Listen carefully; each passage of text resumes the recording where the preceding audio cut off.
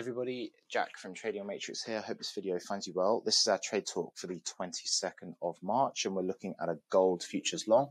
We like this market because it's in a multi-day, multi-week upward trend. As you can see, if I just change the scale here, it's very clearly in a robust upward trend. It's one of the strongest markets around at the moment, with major fundamental drivers vis-a-vis inflation and interest rates. It's nice to know those. You don't necessarily need to trade a trend. We frame this one being that the low, we felt that the low of the day would be put in first as we approached.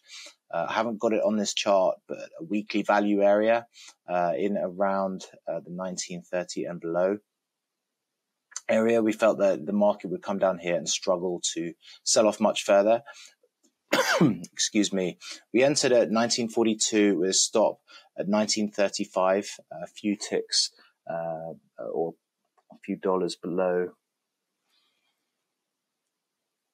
a lower time frame intraday zone. Won't go into too much detail on that in this video.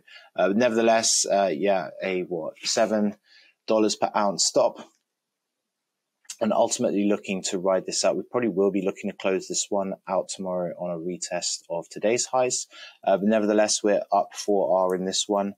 A nice simple trade, very low maintenance. It just goes to show that buying the strongest markets and selling the weakest markets, i.e. the what to trade, the candidate selection, is such a huge factor. It's more important than how you trade them. That being said, you do, of course, need good strategies to align with the candidate selection, but once you've got them both, you are putting the odds massively more in your favor. So yeah, happy with this one. We'll bring you an update most likely tomorrow.